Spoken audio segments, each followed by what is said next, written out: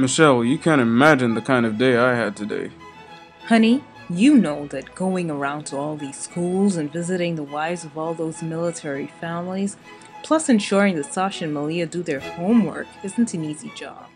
Sounds as though your day was just as hard as mine. Let me pour you some of this rich new rum I discovered today. It's white oak and it comes highly recommended. This makes me feel like I'm 20 again. Who could that be, knocking at the door of the Oval Office this time of night? It looked like you'll reach home long time. Christiana and Marlon sleeping in the car. Want to come and get them? Couldn't you keep them for the night? The President and I are still winding down from a hard day.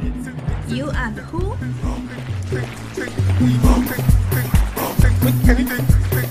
What? What's all your... Look, I'll keep them. I'll keep them. When it pours, you rain.